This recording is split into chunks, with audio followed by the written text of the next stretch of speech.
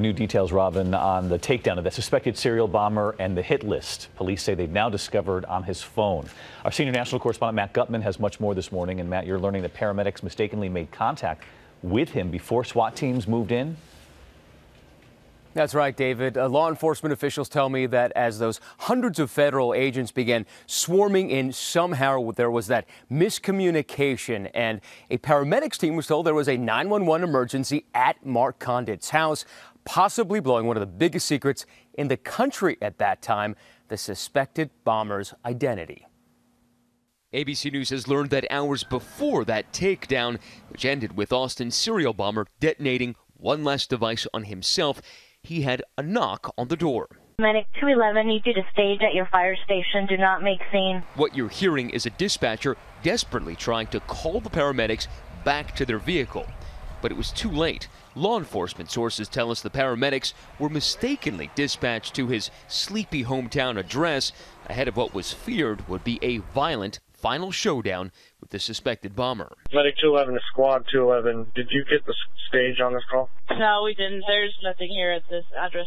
That's because Conditt apparently told them he didn't have a 911 emergency. Law enforcement sources tell us it likely spooked Conditt, who later fled his home in that red SUV. There were indications that he stated in the video that he felt like we were getting very close to him. In that 25-minute cell phone confessional recorded as investigators tightened the noose around him, Conditt's final words were, "I wish I were sorry, but I'm not," according to ABC affiliate KVUE.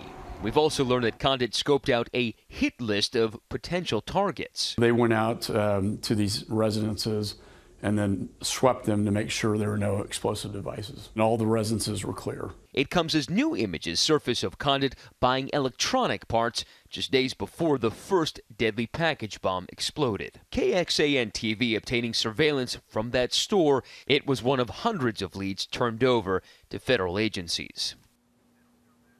And law enforcement officials tell me they still have to chase down over 150 leads to ensure that Mark Conditt did not have any accomplices or leave behind any additional explosive devices. But, David, one of the things that truly concerns them right now is that 25-minute confessional video. They are concerned it might be leaked and used to inspire future lone wolf bombers. Yeah, and David. we certainly do not want that. All right, Matt Gutman reporting on this all week. Thank you, Matt. Hi, everyone. George Stephanopoulos here. Thanks for checking out the ABC News YouTube channel. If you'd like to get more videos, show highlights, and watch live event coverage, click on the right over here to subscribe to our channel. And don't forget to download the ABC News app for breaking news alerts. Thanks for watching.